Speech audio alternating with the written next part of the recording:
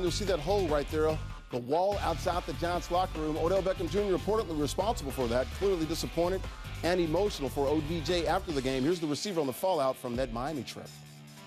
At the end of the day, I went through practice, had 0 drops, 0 missed assignments. There was nothing that could connect 7 days ago to today and how we came out and played and executed. There's just nothing in the world that's not realistic. I think it did a great job at creating distractions for us, and it's unfortunate. That's just the way this world is, and there's just no way you could connect something that happened 7 days ago to this game. That early ball to the end zone, did you think you could have gotten there?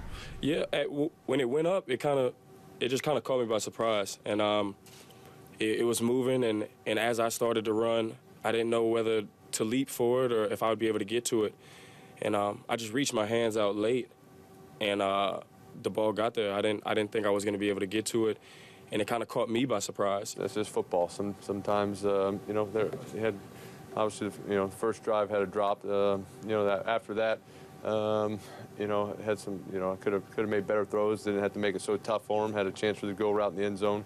You know, he laid out for. Could have put that on a better spot. Had a corner route. You know, a couple. You know, just, you know, they're going to be tough catches, and probably didn't have to make them as tough as they were. Now, the Giants were in control for the first 26 minutes of the game, outgaining the Pack 189 yards to 51. But Green Bay, they punted the ball 5 times, the first 5 times they had it.